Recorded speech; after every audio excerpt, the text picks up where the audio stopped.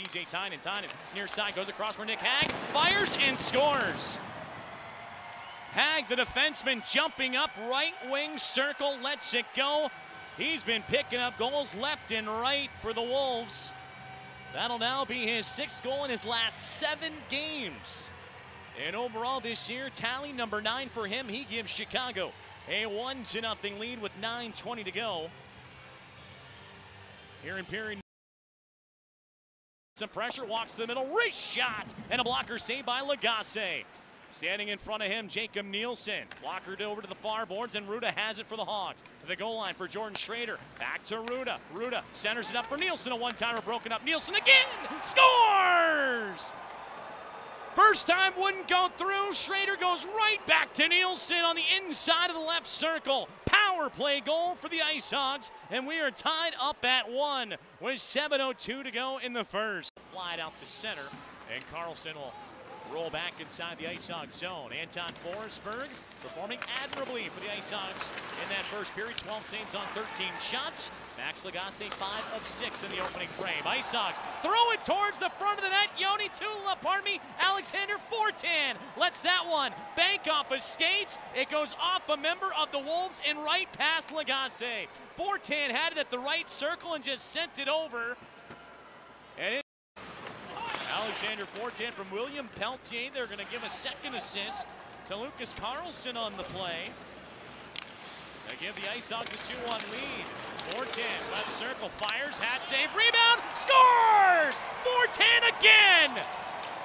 He got it going from the left circle, bounces around the crease, and Alexander Fortin.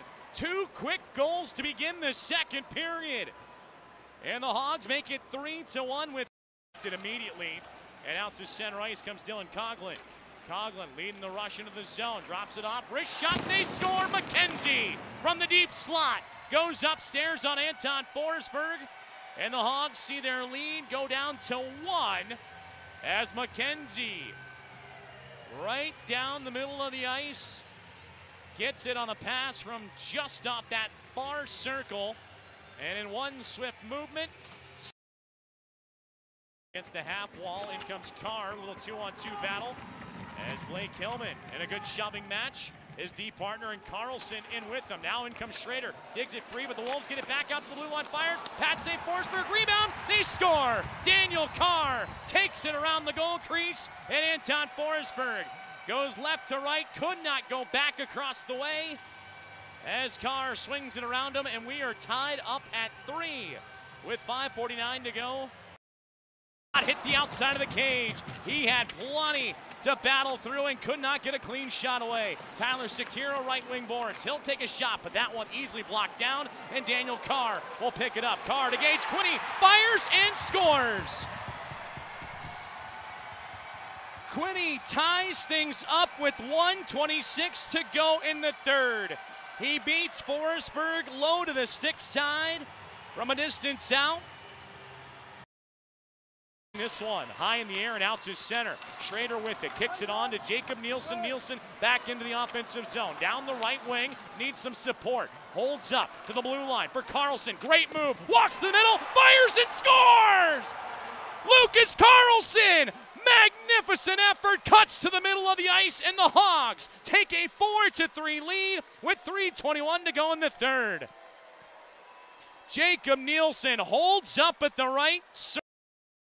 Hit the outside of the cage. He had plenty to battle through and could not get a clean shot away. Tyler Sekiro, right wing boards. He'll take a shot, but that one easily blocked down, and Daniel Carr will pick it up. Carr to Gage, Quinney fires and scores. Quinney ties things up with 1:26 to go in the third. He beats Forsberg low to the stick side from a distance out.